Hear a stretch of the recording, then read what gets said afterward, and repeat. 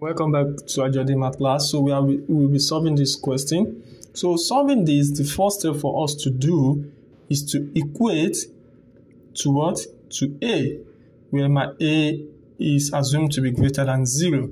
So the next step is to square both sides. So squaring both sides, I'm going to have a squared equals to root 4 plus root 63 over 2 plus root 4 minus root 63 over 2 all squared. And don't forget that when you have x plus y all squared, it's the same thing as saying x squared plus y squared plus 2xy. So I'm going to assume this is my x while it is my y. So using the same approach. So squaring this, so it's going to take away the square root. So I'm going to have 4 plus root 63 over 2. So squaring this is going to take away the square root 2, which is going to stand for my y. 4 minus root 63 over 2 plus 2 times x times y, which is plus 2.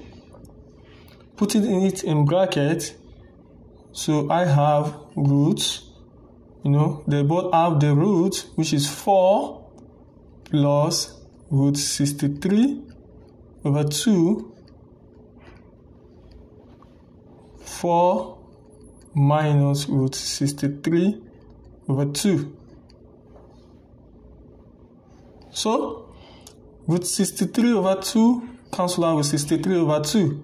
So my a squared is going to be 4 plus 4, which is 8, plus 2. So multiplying these out, I'm going to have root 4 times 4 is going to be what? 16. Minus, if this multiply out, so this is still going to cancel this. With 63 is going to cancel this. So you're only going to have difference of two squares. 4 multiplied by 4, which is 16, and with 63 over 2 multiplied by with 63 over 2, which is going to be what? 63 all over what? All over 4. So here I'm going to have a squared equals 8 plus 2 root 16 minus 63 over 4, finding the LCM, which is 64. So here I'm going to have 64 minus 63, so which is 1 over 4. So here I have 1 over 4. So I have my a squared to be equals to 8 plus 2 multiplied by root 1 over 4, which is 1 over 2. So cancelling out, a squared will be 8 plus 1, which is the same thing as 9. So my square root is going to be what? It's going to be 3.